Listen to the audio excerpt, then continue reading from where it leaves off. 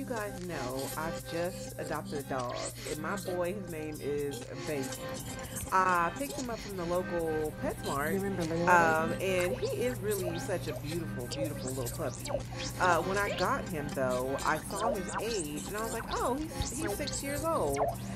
He's going to be a bouncing little kindergartner that I can, run around with and play. And baby, I wasn't thinking that, dog years, I wasn't realizing that he is not a precocious, 6-year-old. He is a 42-year-old man with bad hips, bad teeth, bad breath, and he got the COVID from PetSmart. He's near intubation. And he over here just hacking up a lung at 42 years old in my home. He got tooth decay and shit. I literally thought I was getting like a little cute little 6-year-old, and he is Esther from Orphan. He's about to clip off them dentures. You know that scene in Orphan where she clips off her dentures, and you realize like this bitch is like, she's crazy. That's baby in there. I try to go get him to fetch, and he's like, you fetch. You go get it. I got bad hips and bad knees. Who do you think I am? PetSmart know they wrong. And then they sent my boy home with kennel cough with me with no medication. The employee was like, oh no, we don't give medication for kennel cough while he's here.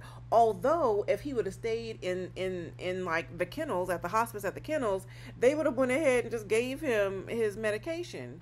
And Girl, so instead what? they sent him with me without medication, even though it was allocated to them by the pet's hospital that he had come from. And I found that to be very interesting. There's a PetSmart policy. And so I let it ride, because whatever, I like baby enough to want to bring him home because we had the same name.